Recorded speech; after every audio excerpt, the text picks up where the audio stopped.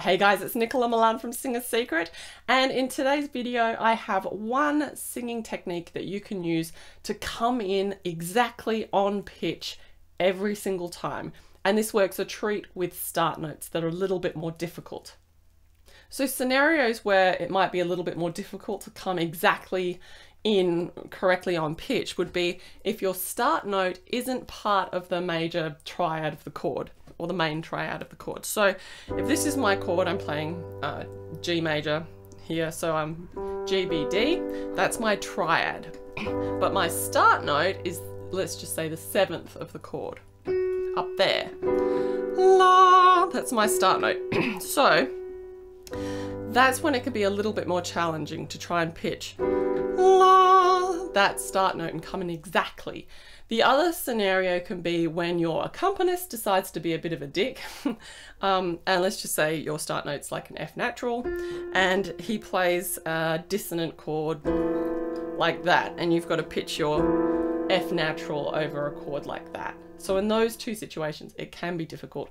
The other one is when you're doing vocal harmonies. So you have all of these other vocalists kind of singing different notes, and you've got to really hone in and come in on your pitch, and it needs to be accurate every time, and you can use this singing trick.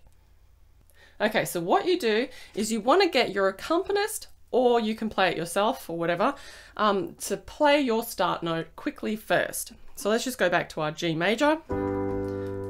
That's my start note, la. So I'm going to hold that note in my head, la, and I'm going to hum it softly to myself while my accompanist is doing my introduction.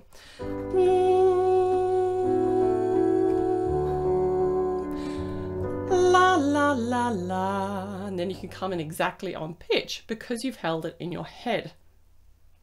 After a while, you won't need to do this anymore. You won't need to vocalize it. Your vocal muscle memory will take over, and your ears will also sort of lock into that start note. So it's just a technique to sort of really get you going, because the worst thing that you can do is constantly keep coming in slightly off pitch, because you're never developing good vocal muscle memory for accurate pitch, and your ears aren't getting used to that pitch either.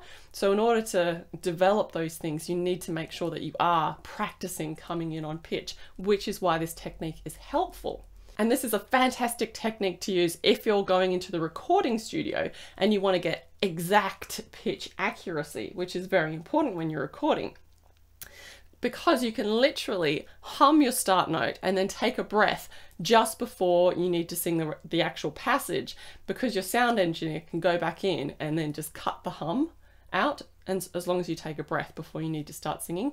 So for example, la, that's my start note, la, la, la, la, la. Okay, and then you can start singing. So this may seem like a really simple little technique, but it does work. It is very effective. So just give it a go next time you're struggling with a difficult song and you need to make sure that you hone that start note and get it exactly on pitch.